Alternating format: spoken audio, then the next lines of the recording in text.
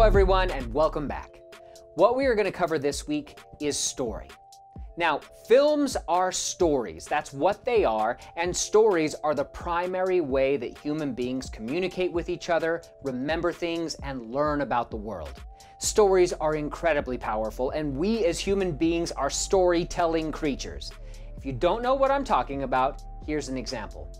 When you wake up in the morning, the first thing you do is you look at your phone and you look up stories.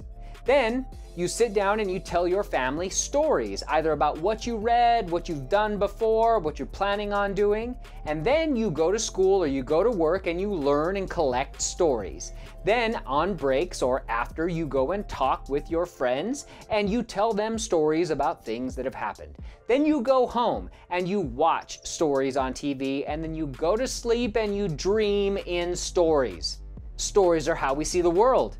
Now, every type of story is different, and not only that, but every medium of storytelling uses stories and tells them in a different way. So if this is a novel, what you're doing to tell the story, your primary tool is descriptions.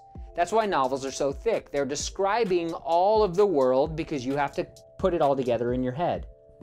In a play, the primary tool is dialogue. So that's a story told through speech. So there's almost no descriptions and it's all told through dialogue. Well, film is motion pictures.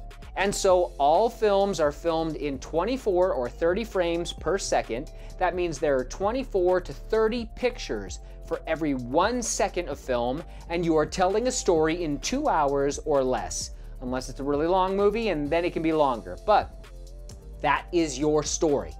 So you need to understand how a story works. What are the primary components of story? How do you tell a good story? How do you know if a story is good? How do you know if something's missing? Most people don't know what stories components are and why they're important, and so that's what I want you to focus on this week. If you already know this, great! Then this is a chance for you to reinforce what you already know and to push yourself to get better. If you don't know, don't worry, you're gonna learn this week. So have fun with the activities, and I will see you on the other side.